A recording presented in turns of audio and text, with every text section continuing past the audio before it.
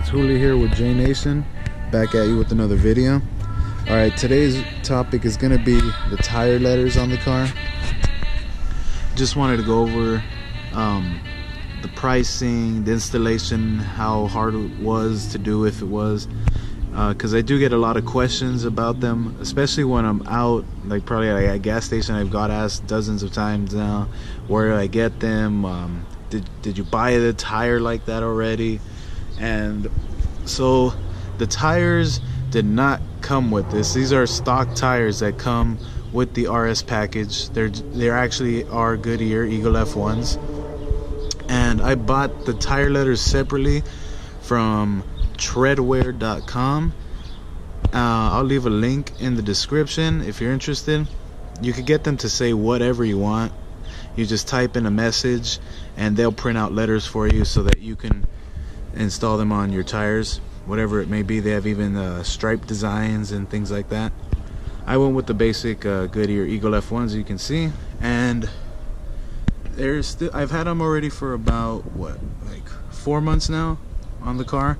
They're still good. Most people would tell me that, oh, when I just got them, they were telling me, oh man, they look good, but you know, they're gonna turn yellow, or you know, they're gonna get dirty fast. I mean, I do wash my car at least once a week, so I do take care of the tires. I wash the tires just when I wash my car, you know, every week.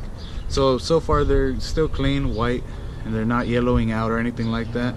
I've had them for, yeah, like I said, almost 4 months now, and they still look great.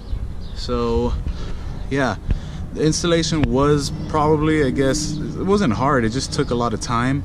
It did take about, I would say, 3 hours to do. It might take you longer, might take you, you know, it might be a lot quicker for you. For me, I just had to wash each tire about 3 to 4 times, because that's what the instructions say.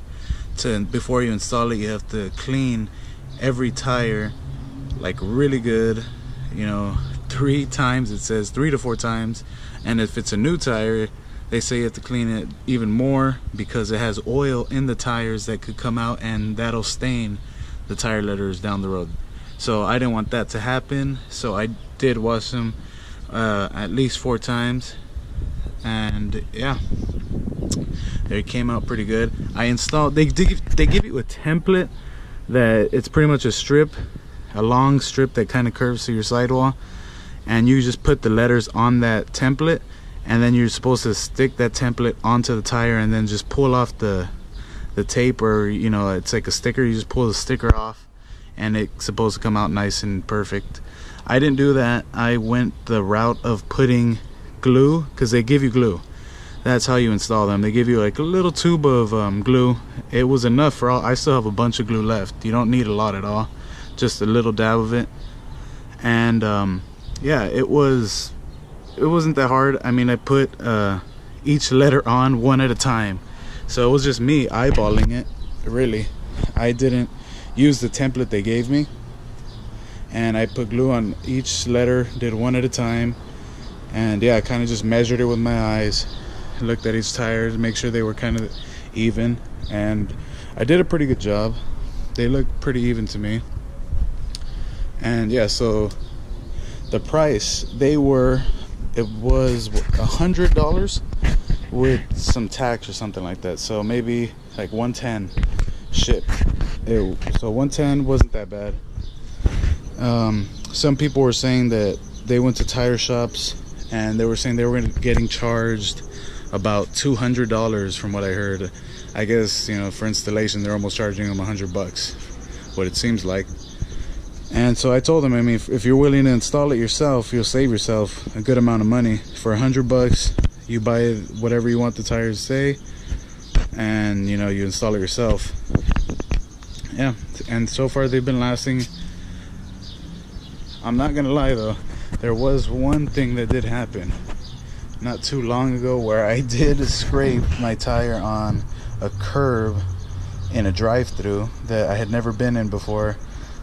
I was like somewhere, I don't know, in Seal Beach or something, and I didn't know how curved the drive-through was, so I ran this tire and I hit the E and the A, I guess, on the curb.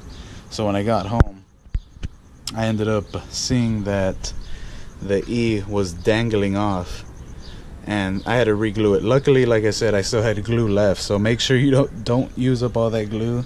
You won't need it.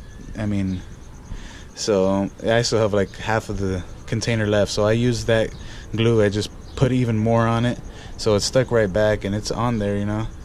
It's not dangling anymore or anything. I fixed it. I made sure I cleaned the tire again, washed the car first, let everything dry, and I put the glue back on and made sure I pressed on it for like 30 seconds, holding it in place so it stood there. So it's back, not dangling anymore. And yeah, so $100. It does take some time to install, but it's not hard at all. And yeah, it does change the look of the vehicle. It's one of the things I guess I get the most questions on. And yeah, quick video, just wanted to go over that with you guys. All right, have a good one.